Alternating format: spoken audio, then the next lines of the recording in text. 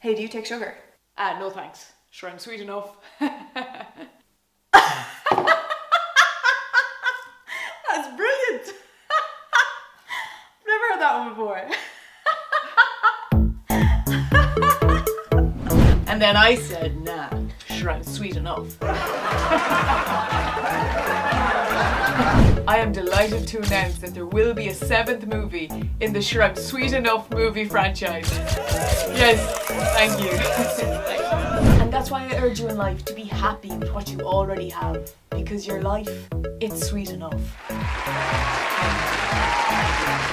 So why not try our new Sweet Enough sugar supplement? It's the only thing sweet enough to put in my tea.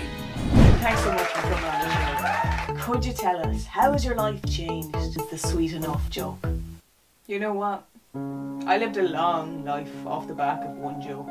Labelled as a one-trick pony, I made fortunes, questioning constantly, am I exploiting myself for one joke? Am I holding others back from real opportunities because I'm piggybacking off this one joke that I've never tried to branch away from, that I've got typecast in, that I've never tried to expand on, that I've spent my whole life hidden behind this Sweet Enough character.